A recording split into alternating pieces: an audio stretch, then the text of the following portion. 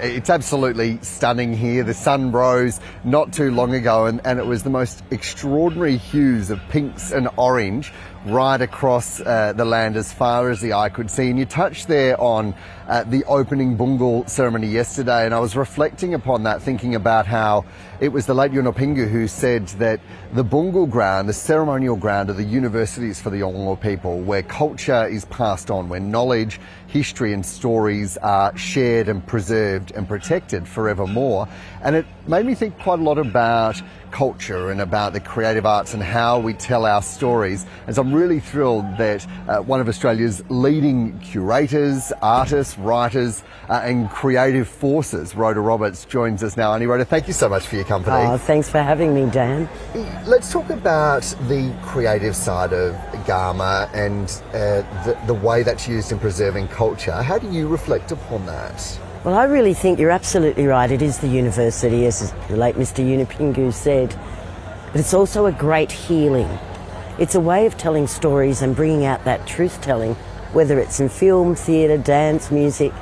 But I think we're on the lands where they use culture and art as a political tool when they presented the Bark petitions to Canberra, which was about equity, our land, our knowledge and who we were and are.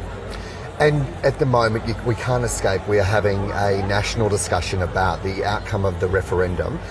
Do you see a role for Indigenous creatives to be able to help tell that story and perhaps consider and map a path forward?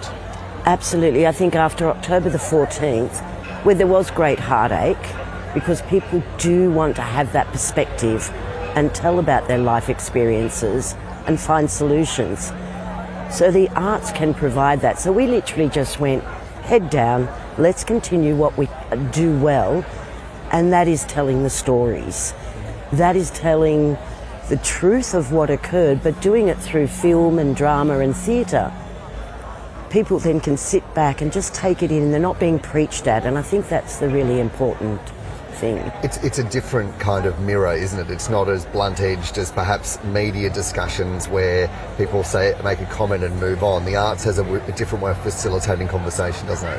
Absolutely. It's even when you look at a bungal with the opening last night, and Kulto was, of course, a thematic with one of the dances of fire. So when we think of the NAIDOC theme this year, and we think of fire, it's not only the fire in the belly to make sure we have the next group of leadership, but it's also about the fire and how we maintain country and land management. So culture and arts brings everything to the forefront, and I think if we just find more opportunities, particularly creatives across the nation, Olympics are coming up, where we can show the world, but also ourselves. You go and you see a great film, it sometimes shifts your perspective. If we can do it in the right way, people will shift their perspective and actually realise our art and culture is the oldest living form in the world. What a thing to own as a nation. And you touched on the fire in the belly. You are as busy as ever. What are the projects that are capturing you and why? Look, I think festivals are great. I do a number of festivals because they are gathering grounds where people get and to have those difficult conversations, the one-on-ones, the experience of weaving or whatever it is. But I'm about to go into rehearsals for a production called My Cousin Frank. My cousin Frank, Rhoda Roberts, was the first Aboriginal signed to an Olympic team. Wow. And so it's about his life growing up in timely. Yeah, very timely, very strategic, very strategic as creatives. But it's a story that for the region he came from, Lismore in northern New South Wales, we'll hopefully look at long-term maintenance of that story, but also we are home to the first Aboriginal Olympian, so I can just see the cultural tourism. Yeah, I can't wait to see that production. I wonder if it'll still be going when 2032 rolls around with the Brisbane Olympics. There'll be lots to think about. Rhoda, thank you so much for your time. Thank you for having me this at Garma. morning.